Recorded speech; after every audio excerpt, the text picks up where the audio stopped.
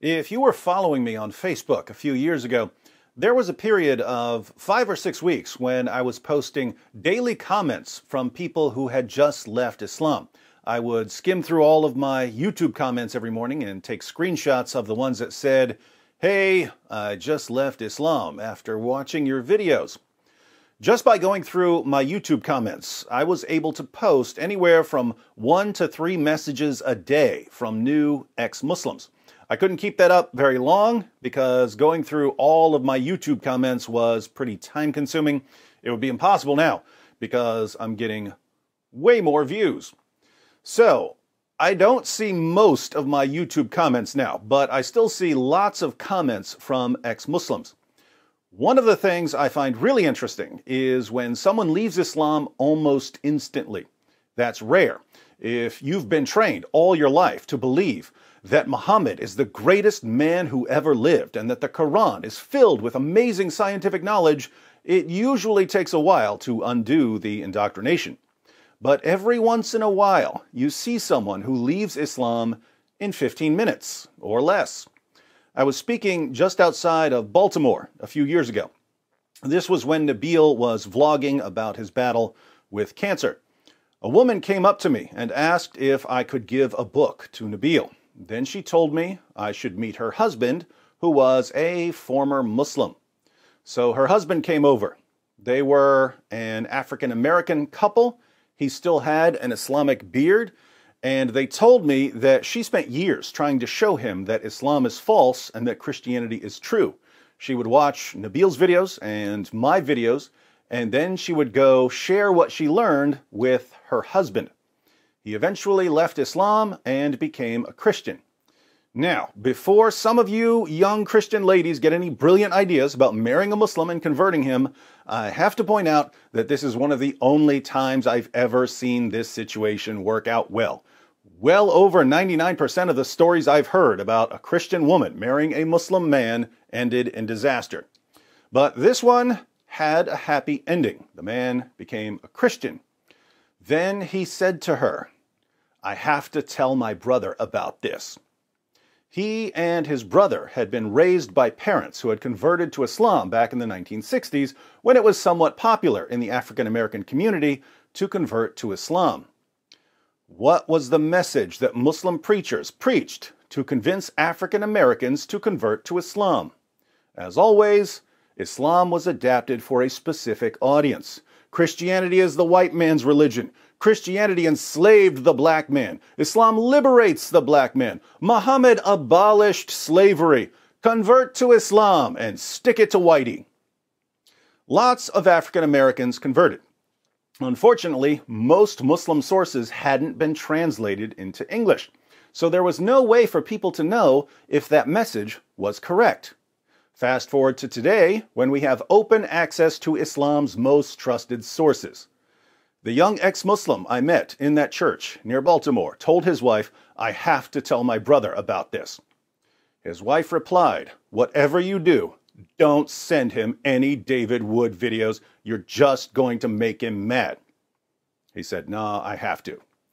So he sent his brother a link to my video, "Muhammad, the White Prophet with Black Slaves." If you haven't seen it, the video is about Muhammad's companions bragging that he was the whitest prophet in history, and about Muhammad buying, owning, selling, and trading black African slaves, and about Muhammad saying that Satan looks like a black man, and about the Sharia ruling that anyone who calls Muhammad black is to be executed. You know, all the stuff Muslim preachers didn't bother to tell African Americans when they were trying to convince them to convert to Islam. So that's the video the man sent to his brother. His brother called him that night and said, "I'm out of Islam." How did that happen so quickly? Again, this is rare, but it happens. Here's a comment from a recent video in which I was blasting away at Muhammad for being one of the sickest, most depraved men in history. I was a Muslim 15 minutes ago, but now I ain't. Why do some people leave Islam instantly while others take months or years? The key feature of someone who leaves Islam quickly seems to be that he has one main reason for believing in Islam, but he's never been given any solid evidence for that reason, so that once this one main reason is smashed to pieces with source after source after source right in front of his face, there's nothing else keeping him in Islam.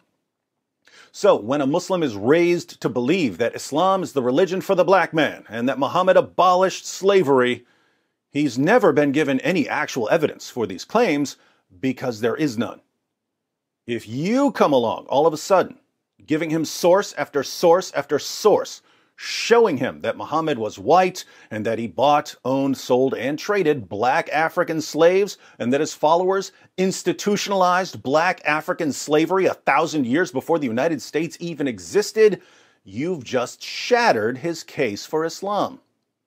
And when a Muslim is going through this, you can see the impact that the sources are having on him. You give the first source, and he dismisses it. Maybe it's out of context. Then you give another, and it's, well, I'll have to ask my imam about this. Then you give another, and another, and another, until he can't deny what he's seeing. Then it suddenly dawns on him. My leaders told me one thing about Islam, but they never actually gave me any sources. This man is giving me sources, and my prophet, and my book, and my God are saying the exact opposite of what my leaders told me all my life. This means that my leaders are liars. But I based my faith in Islam on what they told me, and they're liars. I'm done with this religion. Or someone is told all his life that Muhammad was the greatest man who ever lived. But what evidence was he given for this claim? None. He just heard it a bunch of times. Then you show up and prove from his most trusted sources that Muhammad had sex with a 9-year-old girl and that he took the ex-wife of his own adopted son after causing the divorce by lusting after her, and that he had 9 wives at one time, even though the Quran only allows 4, and that he would have sex with all 9 of his wives in one night, but only take 1 bath, and that he got caught having sex with his slave girl, and that he beat his wives, and that he encouraged his followers to beat their wives, and that he allowed his followers to hire prostitutes, and that he allowed his followers to rape their female captives, and that he was a caravan robber, and that he ordered his followers to kill people for criticizing him, and that he beheaded hundreds of Jews, and that he tortured people for money, and that he originally thought he was demon-possessed, and that he tried repeatedly to commit suicide, and that he admittedly delivered revelations from the devil, and that he admittedly was a victim of a magic spell that gave him delusional thoughts and false beliefs, and that he was constantly covered in semen, and that he sucked on little boys' tongues. And suddenly, that Muslim gets a panicked look on his face as he too realizes that his leaders lied to him all his life. He thinks for a while, then says, I was a Muslim 15 minutes ago, but now I ain't. Again, this is rare. If you have a Muslim friend and you want to show him that Muhammad was a false prophet, you should be thinking long-term, months or years. But if you ever notice that your Muslim friend only has one particular reason for believing in Islam, and you see that he has no real evidence for his belief, you might want to start stockpiling sources, Quran quotes, hadith passages, and once you've built an arsenal against that one particular reason, sit down with your friend and say, can I have just 15 minutes of your time